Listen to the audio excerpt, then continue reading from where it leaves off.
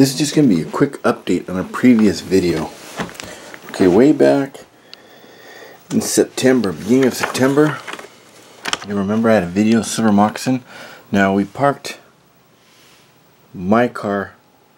We actually drove all the way around the 2. We parked my car over here, little Vincent Gap.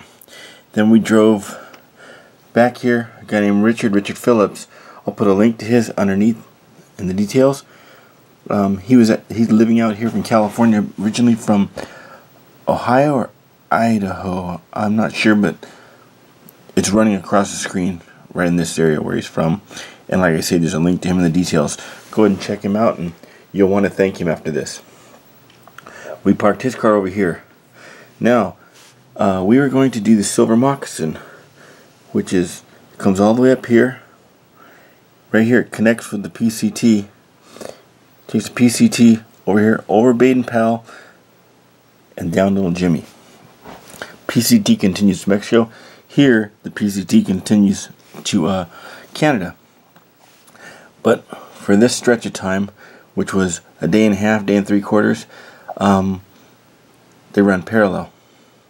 Now, right in this, oh yeah, a guy named Wesley, I'll put a link to him underneath, and one of his friends, his co-workers, this young girl, they went with us too.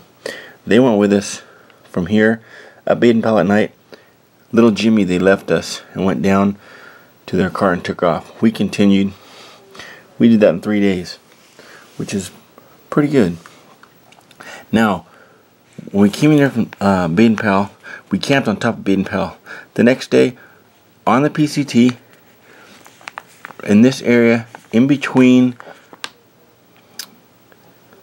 Little Jimmy and Baden Powell, about 1/3 of the way, we took a break for a minute and sat down, and I did a little filming while they were sitting down. Went to get back up, and Richard knows, hey, there's a camera right here.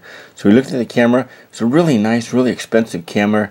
It had, what do you call it? With the satellite. It had GPS, had everything on it. Rather expensive camera. So we looked at it. We looked at the pictures, and the pictures were of the P.C.T. Somebody coming from Mexico to this point. All of their pictures, I believe there were 187 plus some video. All of the pictures were on there, so we knew immediately. Richard and I discussed it, and we knew immediately we had to get that back into the hands of the owner, because that's their story. They'll never do that again, and even if they do, it's not going to be the same way with the same people. So we posted a picture, and I will put that picture right in this area of the video, somewhere right in here. Okay, anyway, that picture, we posted that picture. Well, we posted that picture on Facebook, and I made a video on YouTube asking for help locating this guy. And a guy contacted me. A guy actually phone called me. Whenever I meet somebody in the range, and I'm talking to them, they want to possibly go hiking with me in the future, I give them a card. I have business cards that Google gave me. Now, backing up time, at Little Jimmy one time, I had come in from Crystal Lake area, hiked a Windy Gap to Little Jimmy. I was spending the night there in the snow in my Six Moons Gateway Cape tarp shelter. I was going to spend the night in the snow. I get up there, and this Korean guy has a bunch of his friends up there all cooking. He recognized me. He calls me over. I'm having dinner with the Koreans. Maybe about 8 of them.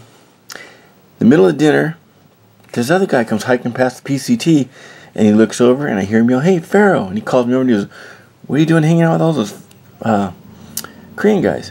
I told him the story, and he goes, hey, mind if I camp here with you? I said, no, not at all. Well, I gave him my business card. The next day, he moved on. He does sections. He's a section hiker. Well, he saw my video because he's a subscriber of mine now. I'll put a link to him below if I can find it. I believe I'll be able to find it. Put a link to him below, too. Anyway, he called me and said that he knows a website Actually, he knows a channel on YouTube, a group that he can put it on there, on Facebook. Puts it on there, and it was the class of 2014 Pacific Crest Trail walkers. People who completed in 2014. We put it on there. A few days later, a woman contacted him. He contacted me. He connected us together. Between the three of us, she got in contact with somebody who somewhere up this way, she had spent the night at the same trail angel's house as he and his friend one time. So she contacted his friend. His friend contacted him. He ends up living in Maine, that's where my mom is from. He ends up living way up in Maine.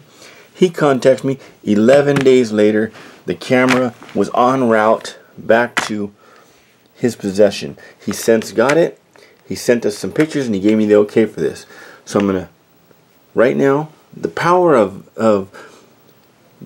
the hiking community, YouTube and Facebook put together, connected this guy back with his camera, which is an amazing story. But I'm way late in putting this because I have chips and chips and chips of video that I have to show this, and that we got the camera back to him. So this will end my talking part of it. The rest will be photos and descriptions. So thanks for watching. If you follow me, that's the story. We got the camera back to the guy. Thank you for everybody. Mike LeBray, all you guys for searching YouTube and searching the groups and passing the photo around. Well done. Thanks a lot. Thanks for watching. Thanks for subscribing. Thanks for commenting. And glad you got your camera, Matt guy. Merry Christmas.